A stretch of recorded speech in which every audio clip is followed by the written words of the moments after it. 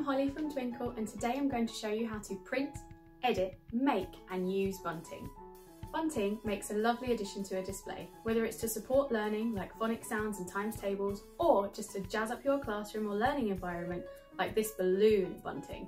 Twinkl website has thousands of different display bunting for you to download and print. So let's take a look at how to do just that.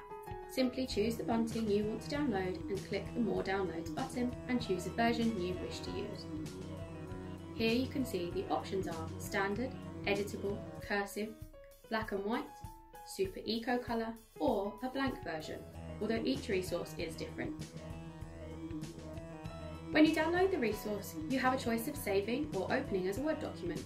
For example, here is the editable version of the different languages Hello Bunting, where you could choose which languages to print. Here is the standard version, which downloads as a PDF, and you can see clearly the word fold telling you where to fold once printed. When it comes to printing, the default setting is to print each page on A4 paper. However, you can change the layout to 2 pages per sheet if you'd like the bunting to be slightly smaller, or again, even smaller. Here we can see on different software how you can print on A5 to have smaller bunting again, or choosing pages per sheet on A4 paper. This bunting version comes with a Do Not Print Me page to avoid wasting paper. You can do this by selecting which pages you wish to print from and to,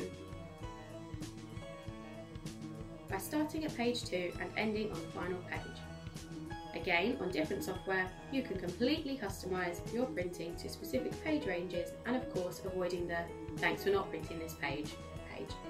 Finally, the downloadable Super Eco Colour version looks like this, and you can see how it will save you some colour ink compared to the standard version.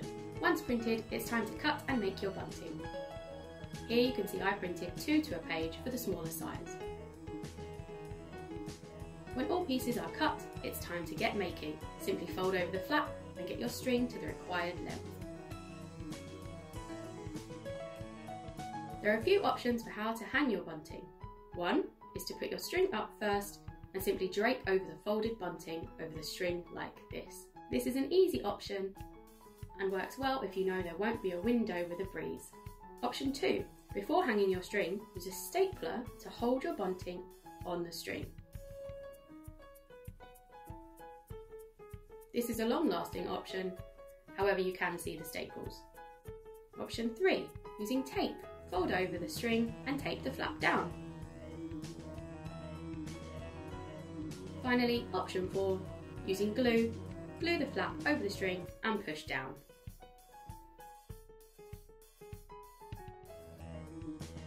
And there you have it, bunting. I hope you enjoyed my video on bunting. Now, go get decorating!